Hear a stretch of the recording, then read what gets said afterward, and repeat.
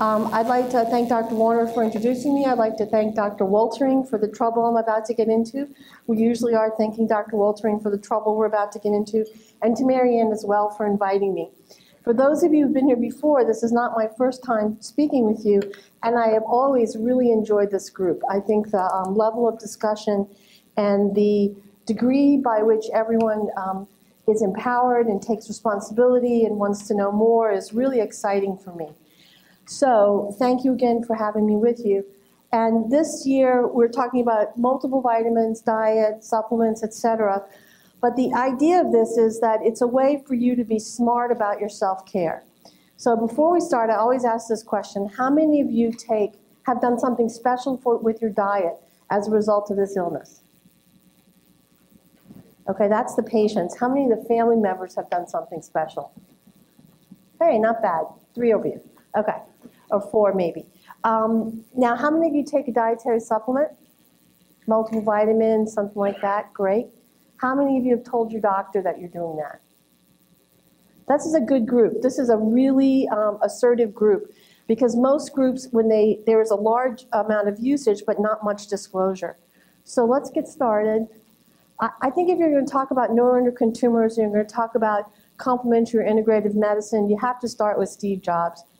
As you all know, he had a neuroendocrine tumor of the pancreas and made a choice to do initially alternative medicine prior to then coming back into the conventional system. But I don't think he did what I think is the best way to do this, is to do a both-and approach. So I hope those of you obviously are here, you're already committed to the best that conventional medicine has to offer. And the point of this talk is to augment that, reduce toxicities, improve a general sense of well-being, and as a result of that, really increase your sense of empowerment and actually not just think you're making yourself better, but to really actually be better. So, okay. So again, just to make this point, this is not a cure for cancer. There is no reliable alternative cure for cancer. It's back to the free lunch thing. There's no free lunch in the universe. But it's said now, both by the conventional literature as well as the complementary literature, that clinicians and patients need to be in this discussion together. Since I can't talk to all of your doctors except for the ones that are here, I think it's important for you guys to have a good sense of how to appropriately start to think about using these supplements, so that when you go back to your physicians in the practices all over the country, you can bring this knowledge back to them. So we're going to talk about setting reasonable goals. We're going to look at lifestyle first. That's always what I recommend. There's a little bit of preventative information which wasn't available the last time that I spoke to you. And since we just heard a great discussion about how this might run in families, I think there is a benefit to think about dietary prevention. We're going to spend a lot of time talking about care during active treatment, symptom management, and then finally thriving in survivorship. And your survivorship begins the day you're diagnosed. And for this group, it's especially important because you will have a long life to live with this illness, and you need to know how to pick and choose among all the choices available to you to do that well. Now, risk factors. This is a kind of a standard look at risk factors. You notice that all the way on the left, the highest risk is still smoking. Completely avoidable risk factor, primary and secondary smoke. And then all the way down the line, there's everything from dietary factors, environmental pollutants, etc. So the next highest cause of cancer is obesity. And this is probably because it does affect having an active adipose fat repository. Is a very hormonally active tissue. It also really promotes inflammation. And inflammation as a process is one of the most permissive ways to allow carcinogenesis to happen. So a lot of what we're talking about in complementary and alternative, this integrative model, is ways to reduce inflammation. You can imagine that if carcinoid and the neuroendocrine tumors are very rare tumors, then having actual research specifically about complementary therapies in this group of tumors is really pretty much there's none directly. So we're going to do a lot of inference and take examples from other kinds of tumors and extrapolate them back.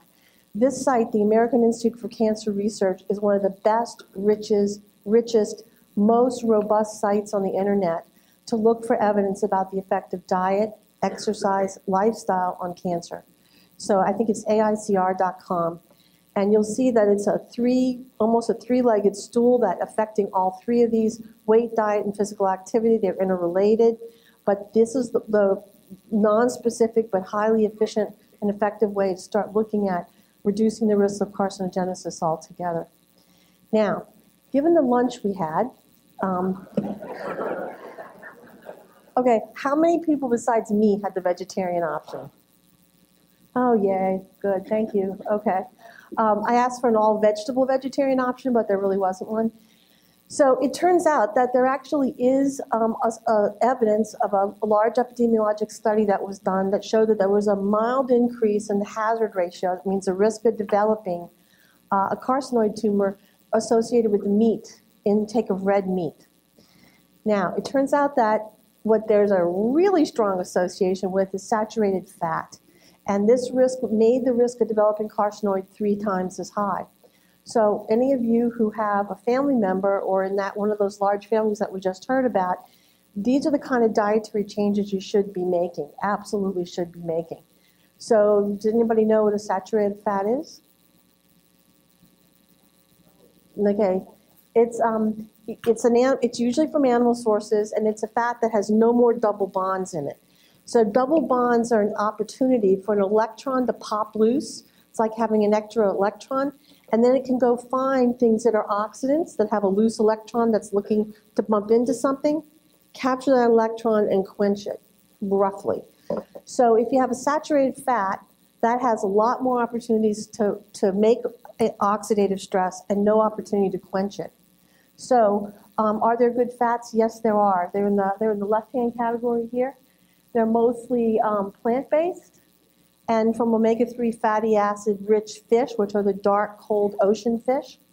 So seeds, nuts, olives, olive oil, etc. This describes what kind of a diet. If we had to give a broad name for it. Okay, I have all my hikers here in the front. They're giving me all the answers. Those the rest of you are sleeping, these ladies are going to come find you at the break and make sure you learn this stuff. It's a very good example of the Mediterranean-type diet. You eat a lot of whole grains, you eat a lot of legumes, you eat like lentils and beans, and fish is a very strongly utilized source of protein, much less red meat, and a lot of olive oil. Olive oil is a very good antioxidant, monounsaturated fat. The bad fats on this side are the ones that you go to that we had at break. So it's partially hydrogenated fats. So you see those as partially hydrogenated palm oil and things like that. And cookies, yes, I have cookie. Fried things, fried foods, potato chips, all those kinds of highly processed foods. The fat in these is very often fats that are very, very pro-inflammatory. That's one of the reasons why we take a little time talking about these fats. Now, there was another epidemiologic study that suggested that higher intake of fiber, especially fiber from whole grain foods, was associated with a reduced risk of cancer, intestinal cancer, including carcinoid. So, but carcinoid was not singled out in this group quite as clearly as it was in the other study.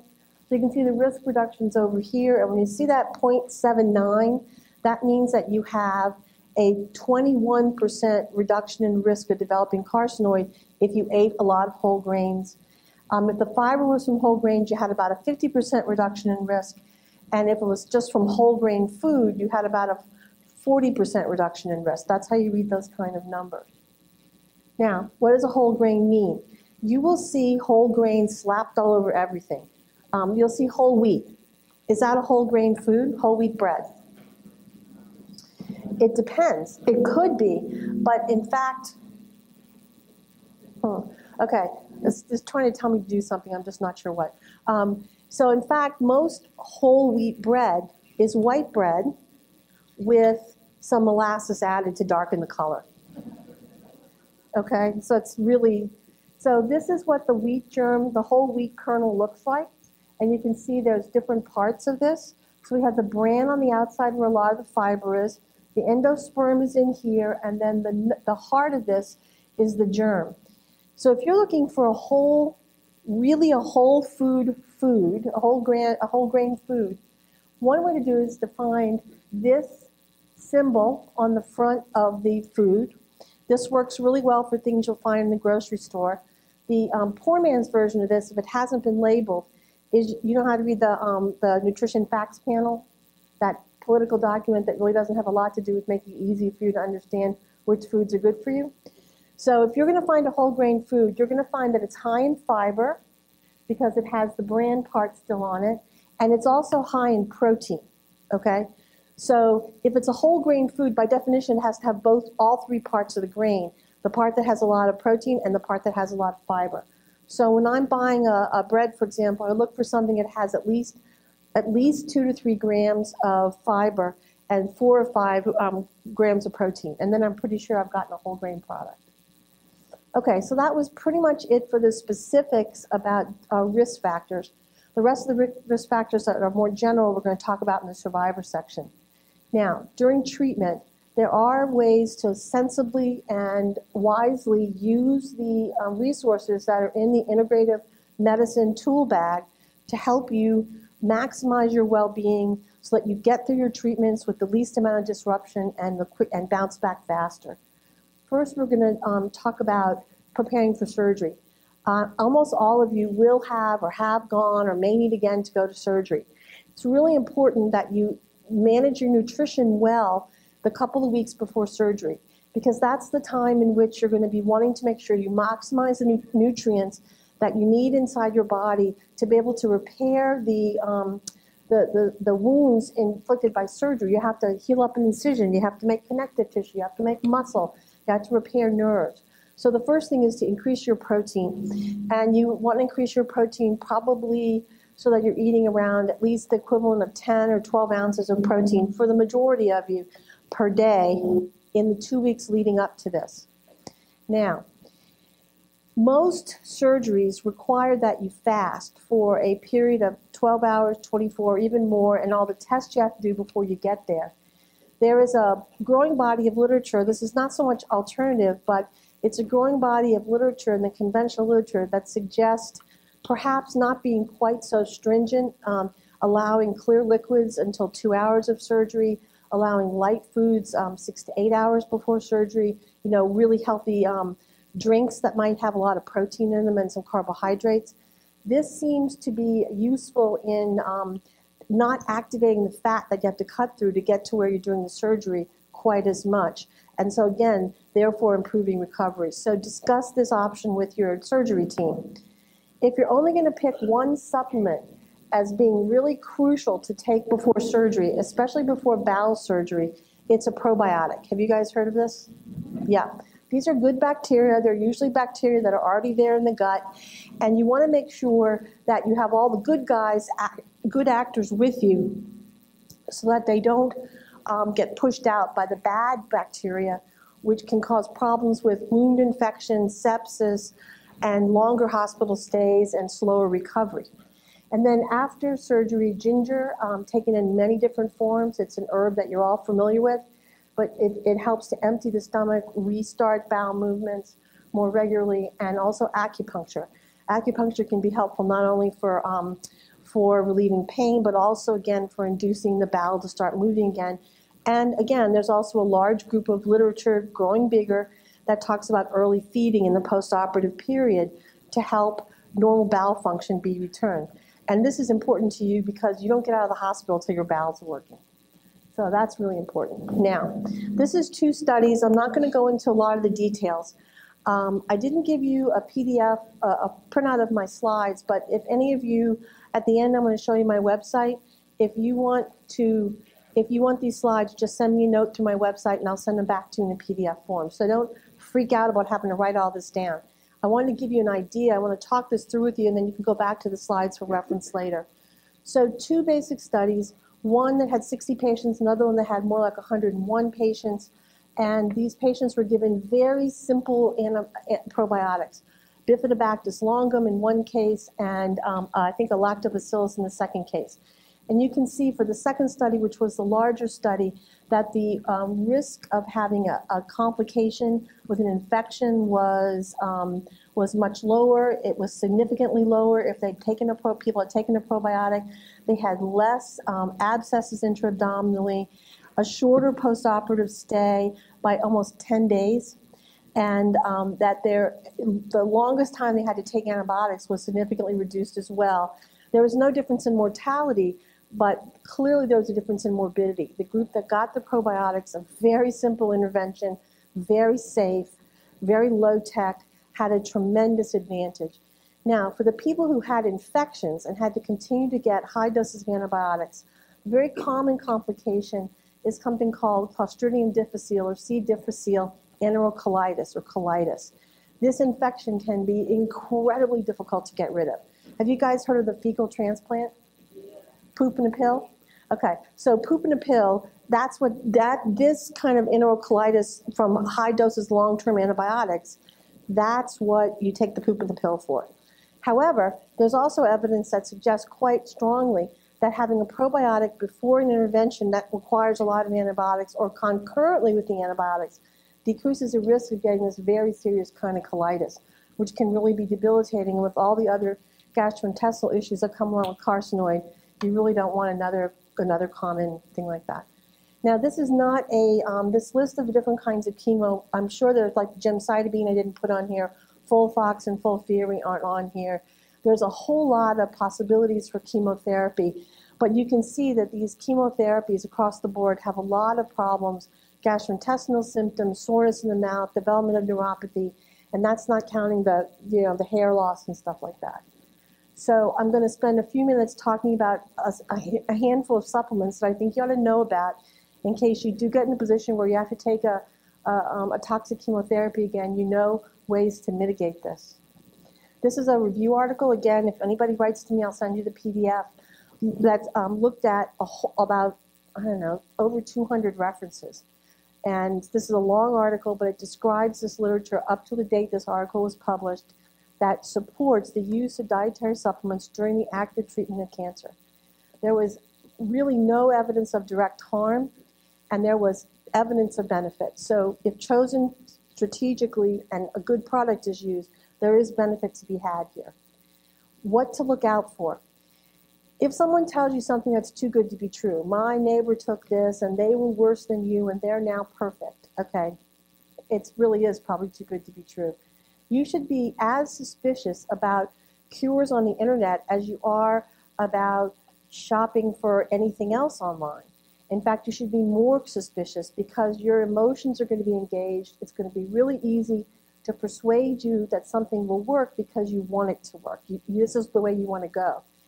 I also don't like if people promise too much. If it's wildly expensive, that doesn't really work for me. If they never show you, if they show you cases of people who've done well, but they don't show you anything about the people who didn't do well. No therapy treats 100% of the people 100% of the time. So you need to have a sense of how likely this is to work, and you can only do that if you know about the people for whom something doesn't work. A lot of these alternative sites don't tell you that information. Nothing is ever completely harmless, even water. So this is non-toxic, the doctors don't want you to know, etc. Those are all really bad red flags. Now, there are some safety concerns that are legitimate here. Dietary supplements can cause harm. They especially can cause harm if they are not well made. If the stuff that's on the label is what's actually in the body, most people do very, very well. The safety margin for these products is quite good. However, if there's a contaminant or misidentification or substituted herb or something else added in that's not supposed to be there, serious harm can occur. So you need to make sure that you get a product that either you or the expert you're consulting with is very confident is well made and is accurately reflected on the label what it is. Okay. Now, I'm going to start off with some things that are generally useful for a large variety of different chemotherapies. This first one is really exciting. It's a relatively new paper published this year, and it takes a look at a substance called curcumin. You guys know what that is? Have you heard of that? Okay. Curcumin is the yellow-orange ingredient in the spice turmeric, which makes the color of curry. So if you open a capsule with this stuff, you get it on your hands, good luck, or your clothes, good luck getting it out. Okay? This material is very oily, so it's not well dissolved in water. It's very difficult to be absorbed, even in something like alcohol. It's very difficult to be absorbed into the body. So if you just took the regular old spice, turmeric, how much would you have to take? A ton. You couldn't really. You couldn't. Because studies done at MD Anderson looking at the isolated ingredient, which is at most 3 to 5, maybe 10% of turmeric by weight, they gave up to 12 grams to get a good serum level. So even if you're thinking about curcumin, the amounts that are needed can be very significantly higher than you think, around 4 to 8 grams of curcumin. However, cleverly, one company has made a product that's attached to another molecule that ferries it across the gut border and helps it be absorbed. It absorbs about 10 times better. So this study looked at that exact kind of curcumin bound to what we call a phytosome, and one pill, 500 milligrams, significantly reduced a lot of these side effects here that you see with that are associated with a lot of chemotherapy. So it helped reduce nausea, diarrhea, constipation, either way, fatigue, sort of weight loss and that kind of malnutrition, unintended weight loss really. Now, why does curcumin act on such a broad array of side effects? I think it's because the mechanism of action that most chemotherapy works by, either breaking some bonds or punching a hole in the cell, or interrupting its division, it causes cells to die, and dead cells cause inflammation. The material that is used often causes inflammation. So a lot of the side effects, that achy, horrible fatigue, like you got the worst flu of your life feeling, is probably mediated by inflammation. And curcumin as an ingredient is one of the most potent inhibitors of inflammation in the cell that we've seen. Luckily for us, things that increase inflammation increase cell growth and division. Things that decrease inflammation generally interrupt cell division and growth. So that's a nice way that while you're getting at this basic target over here, you're also affecting cancer rate growth and development perhaps as well. Okay, and in fact, if you look at this list in a bit more detail, you can see the patients who took this one pill a day also had reduction in infections or sepsis, and their white counts were better. Now that's particularly interesting to me because that's something that's not just a patient-reported feeling, it's an actual hard number. So this is a very exciting paper, and it really gives us a way with very little volume of material to potentially affect the overall adverse effect of chemotherapy. The second material that I think you ought to know about is something called glutamine. Oh God, 3 minutes, there's just no way. Okay, so I'm gonna go really fast in a minute. So glutamine's an amino acid. This is a material that is very good at supporting the growth and development of the mucosal lining throughout the digestive tract. So this is a trial looking at oral mucositis, sores in the mouth, that are a factor of the cells lining the mucosal tract of the gastrointestinal tract turn over very quickly. So all quickly dividing cells are affected by cancer. That's why your hair often, by cancer treatments. That's why your hair often goes and why your mucous membrane gets sore. And if your mucous membrane is sore, what can't you do? You can't eat very well and you can't eat very effectively. And if the rest of your mucosal tract gets swollen, then you don't absorb your digested nutrients, you don't absorb the minerals or the vitamins that you need. So suffice it to say that people had much less severe mucositis, they continued to eat better, and they continued to do better. Glutamine can also be very helpful for very slow-growing tissue like the nerves. So there's a number of studies that also show that it helps protect the nerves and help mitigate or prevent neuropathy. And this is a study that was used, that used glutamine in patients who were being treated for colon cancer, and lots of different measures of neuropathy improved, and very significantly, this is a relatively newer study, this study also showed that the effectiveness of chemo was not impaired by the use of these materials. So you'll see this later on. This is an example of the kind of things I might suggest to a patient. Now, not everybody gets everything, not everybody gets everything at the same dose, so I think it's important that you have someone that you can talk to about this. Fatigue. How many of you had fatigue during the course of treatment? How many are still tired? Okay. So you first have to go through all the other causes of fatigue, anemia, etc.